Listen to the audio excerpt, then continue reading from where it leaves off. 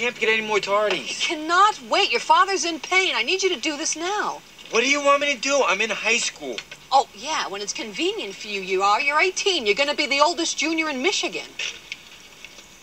What do you want me to do? You want me to drop out? I can bring us home a big whopping $2.50 an hour. You know I wouldn't turn that down. Hey, come on, Daniel. What am I supposed to do here? What do you mean, what are you supposed to do? You're supposed to go inside, take care of him. I'm supposed to go to school. It's called Wednesday. Where you going?